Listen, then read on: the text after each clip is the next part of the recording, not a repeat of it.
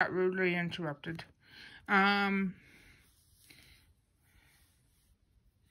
This guy is going to be a number 7, which is this right here. Boil. And this is showing a 6.5. But this is a number 7, 4.5. Mine's probably a typo, which is okay. This is the size. It's kind of small,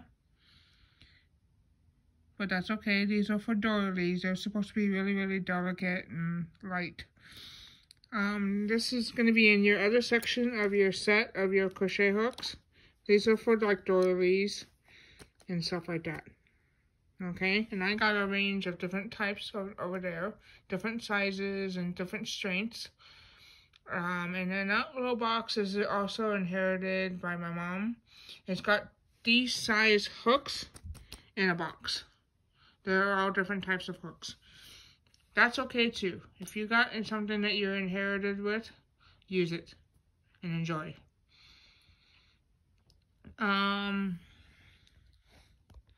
Yeah, so one more thing. Each one of these is going to have different specs. 2 of them that don't have the specs, I don't know. Those are probably really, really a light number 1. Really, really light.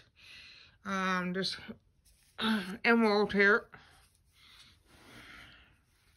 This is a fat boy. Crochet thread. And this is a number 0. This is also a number 7. So just play with it, okay? If it's number 7, it's too small, go to a number 8. Just, it is what it is. And these are going to probably, this one is probably going to be in the ivory.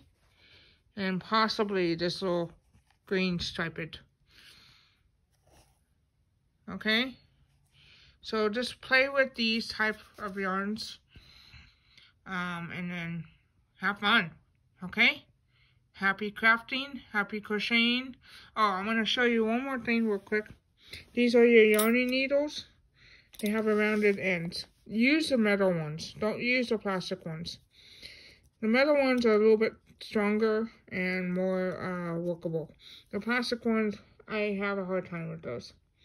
They kept snagging on me. So use the metal ones. They're a little bit more pricey, but you'll get the better quality of it. So it's like a little aluminum. These are for like the thicker ones, the eyes, and then these are for the smaller ones, for the number 4s.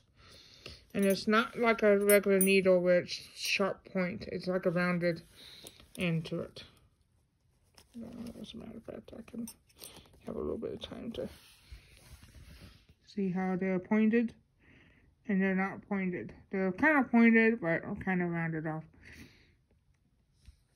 Here's your fatter eyes for the thicker stuff. And there's your smaller ones.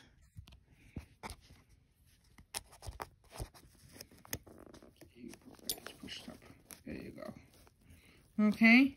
I just did that to show an example that you can fit them in your crochet hook set. This is my set. I love this set. Better quality. I like Boil. But like I said, it's up to you. Okay? So again, happy crocheting and happy crafting. Have a good day. Talk to you guys soon. Bye-bye.